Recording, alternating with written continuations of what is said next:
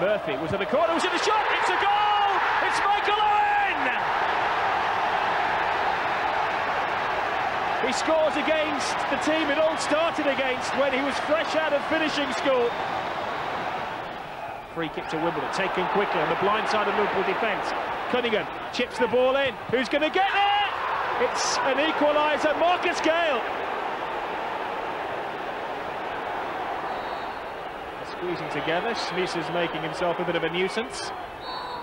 It's going to be Patrick Berger who's going to take it, no doubt about that. Berger does! Oh, well taken! Caught that!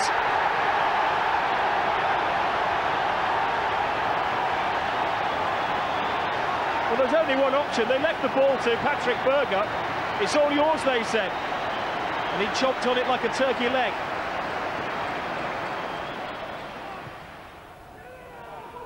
Moncho lofts the ball.